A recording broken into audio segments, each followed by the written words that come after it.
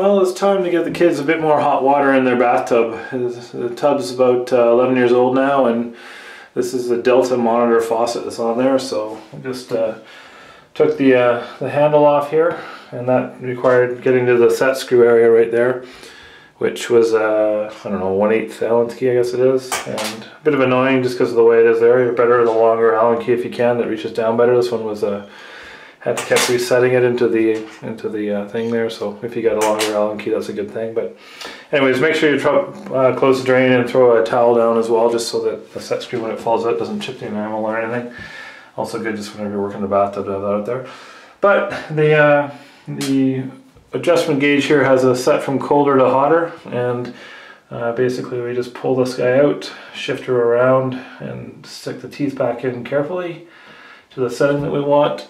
So we'll just go right there like that, and that'll get us to the full range of motion. And that's more or less it. It's a pretty quick fix to stick this guy back in there, and then just do the set screw back up.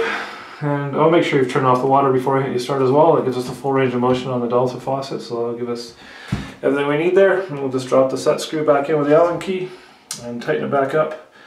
And that is your change for getting your hot water to go past the scalding mark, which you probably have set for your kids. Hope that was helpful.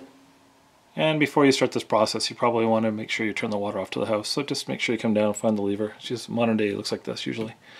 And that's it. The water's off to your house for a bit. Go do your faucet change and come on back.